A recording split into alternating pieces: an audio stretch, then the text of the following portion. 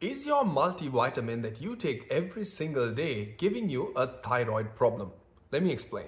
Say you go to your primary care doctor and your primary care doctor comes back and says, hey, I did a bunch of lab tests on you and looks like you've got hyperthyroidism. And you say, how so? He says, well, your T3 and T4 are elevated and your TSH is low and therefore you got hyperthyroidism.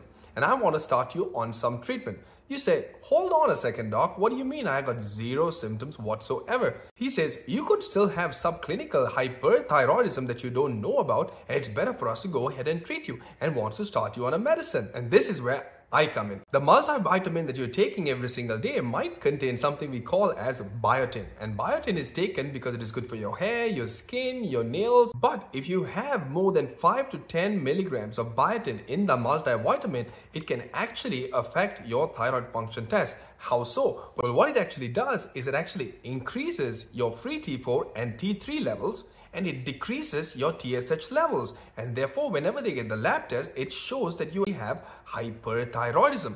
But it is not doing it in the body, it is only doing it in the reagent that's been used in the lab test. So it's giving you a false result without producing actual problem within your body. So that is the reason that the doctor told you that you might have hyperthyroidism. It is not true, but in fact just an artifact that's happening because you're taking biotin.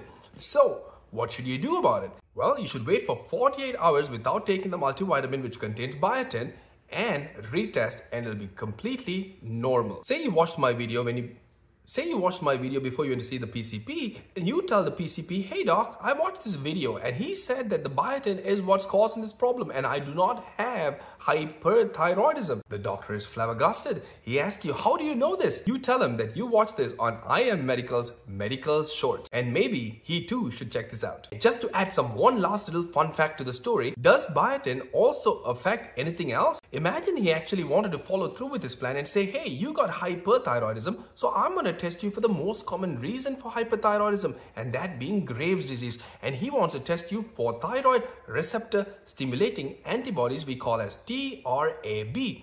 Guess what? Does the biotin gonna affect that test too? It actually does. In which way? It can either make it go up or it can go down. So you cannot trust the test. So biotin can really mess with your thyroid function test.